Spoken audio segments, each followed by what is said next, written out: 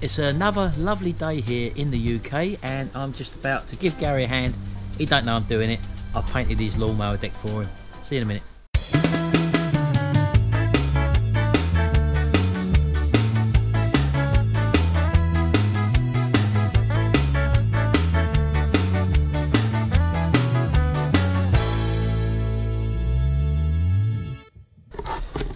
Bison, away. Bison, away. Go on, down there. Go on, down there. Well, as you know, I'm doing the pimped up, riced up lawnmower at the moment, and Gary was out here the other day with me, and he was preparing his own lawnmower deck. Gary's away at the moment. He's gone to Grimsby. He's doing some stuff up there, so I thought I'd just prepare his deck for him. He had it in primer, and all I've done basically is rub it down to 500 grit paper, and I've just given it that tin of rattle can paint. Let's show you. There we go. This is just a cheap tin of £2 paint. Nothing spectacular. All we're looking for here was to get the colour. There's a label over the top of our graphic there, as you can probably see, which I'll be peeling off shortly because I'm going to be giving this a coat of lacquer now just to make it durable. But what I'm going to do first is I've actually made some graphics up to go here. This was just called a Trojan, but basically all these lawnmowers of this price bracket are the same, and all I've done is create a new sovereign graphic to go on the front here. Let's go have a look what I've done there. Right, so this is how I do my graphics. This is called a silhouette cameo, this thing here, and what it gives you the ability to do is to take a graphic in the software and basically cut lines out onto vinyl, and this is actually what I've done here. Let me show you. All I've done here is to create some vinyl, as you can see. Let me go back to the design window, and all I've got here is a sheet of paper, and let me just take all these off. For example, these ones I don't want on there for a minute. Just move them off the screen, and all I've got there is the single one there, as you can see, and that is just the border which I've got going around there, and the word sovereign in the middle. And what that's done for me is enable me to cut out of a sheet of vinyl to cut out that exact same shape. I've done that now, so let's take that over to the table and weed out the design. Right, okay then, so here we are over at our table. These are the graphics, as you can probably see, for the trotter van. They're all ready to be applied, and I got these from Neil Huckle off of Facebook, off of his Facebook group, if you want to go over there and take a look. The great thing about getting them off of Neil is he's done all the spacing for you, so you haven't got to line everything up.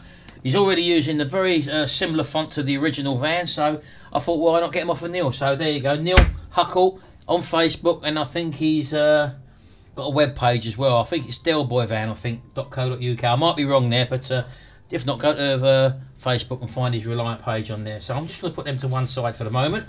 Right, so what we've got here then is our vinyl, and with this vinyl, as I say, you can buy absolutely loads and loads of different colours. I've just got black, white, grey and orange there at the moment. I wanted to do this in gold, but I haven't got any gold. And what we have to do now is to prepare these for putting onto a release paper, and all I'm going to do now is just cut them out. Well, let me put you on time lapse for that, and then you can see me in a minute. So let's do that first.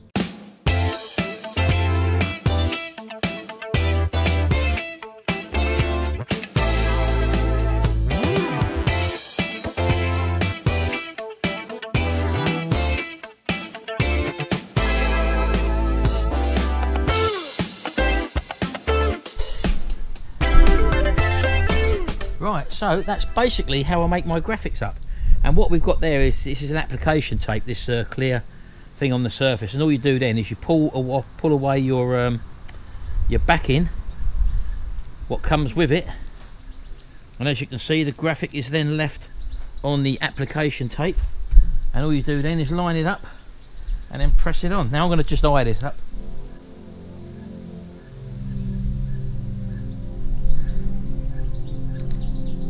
And then just apply it. Like that. You want to get all the air bubbles out there, obviously. And as you can see, just push it on. And we're just looking at making sure we've got a good contact with our application tape and then peel it back. And as you can see, there we go.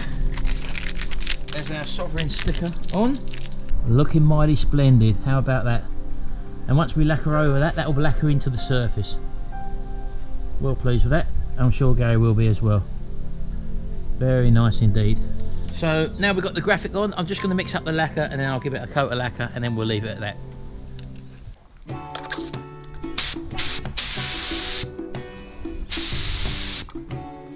Right, here we go.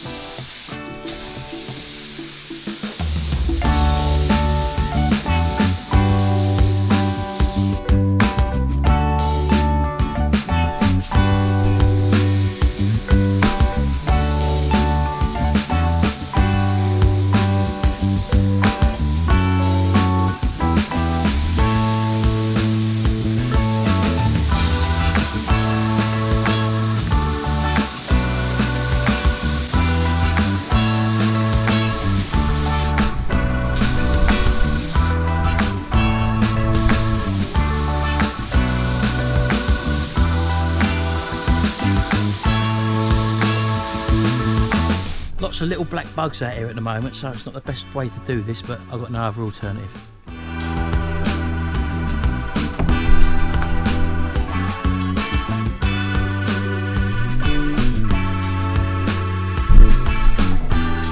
Right, I've had no other option but to bring it inside. Them little black beetles were going all over it. I've got them all off lucky enough, but I wasn't going to take the chance. I've got the ventilation fan in there now, and we're now going to just put this second coat on and leave it at that, so just bear with me.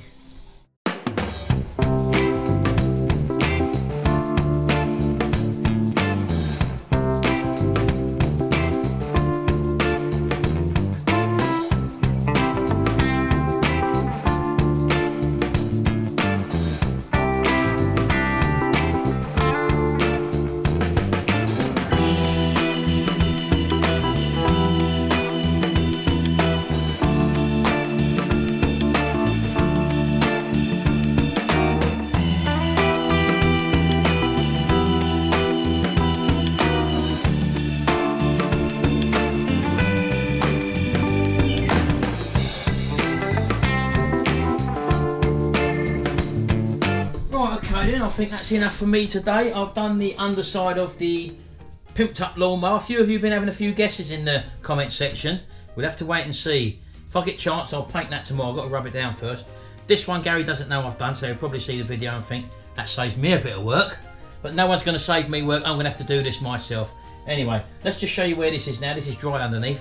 As you can see, it looks a whole lot better now. This has been done with Smooth Right paint, which is an enamel product, so I'm very happy with that. That just requires a rub down on the surface now, and hopefully we're going to get some graphics on the pimped up lawnmower, something pretty much like this hopefully, and yeah, we'll be doing that on our vinyl cutter. So all in all, a productive little session there.